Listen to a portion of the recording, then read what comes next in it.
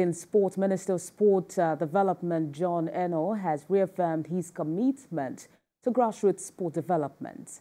John Enoh made this known during his exploratory visit to the new Maracana Sports Complex in Ajegunle.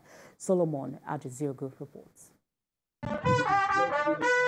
Flanked by the Oniru of Irulan and the Oluiwa of Apapa, the chairman of Ajegunle Velodun local government, and the Lagos State Commissioner for Youth Development, the Minister of Sports John Enoh, is fascinated by this sprawling sports facility in Ajegunle, Lagos.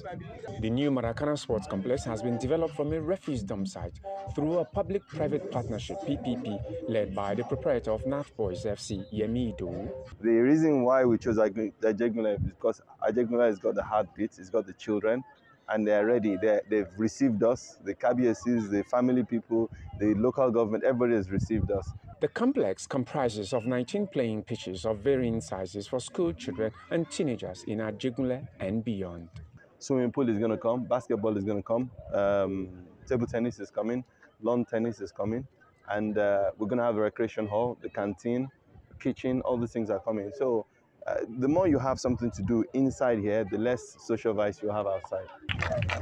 Received by the traditional rulers, the local government chairman and other officials, the minister is welcomed by hundreds of children who have come to play at the arena. He is led around the facility from the pitches to the newly built hostels for camping and training.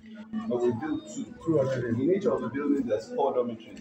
In each of the dormitories, there's 12 bed spaces. For Minister Enoh and others with him, this visit is aimed at helping to draw a national model of holistic community sports facility and youth development. It's a showcase for the rest of the country.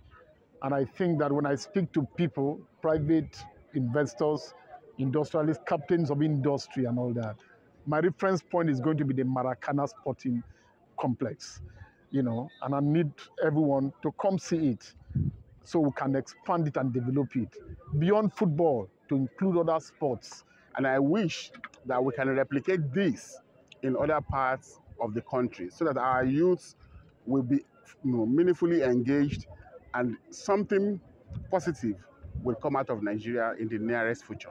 Having these facilities with all what you have seen, the dormitories and if this is replica in all the states of Nigeria, I don't think we will lack good and quality players in this country. It's for the community. They are going to be the first people to enjoy it, So whenever I want to put up a big facility like this, you should ensure that they are not far from the community, where people can trek.